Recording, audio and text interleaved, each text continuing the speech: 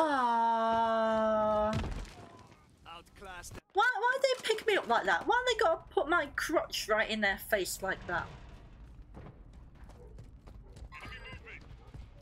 I mean, like, I know a lot of I've heard that these Call of Duty lobbies are pretty fucking toxic and usually kind of homophobic.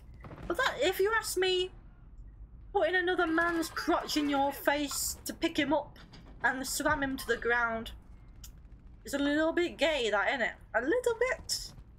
Not that I have a problem with it, you know, but I imagine these people do, you know, like... I'm just saying, they're hypocrites.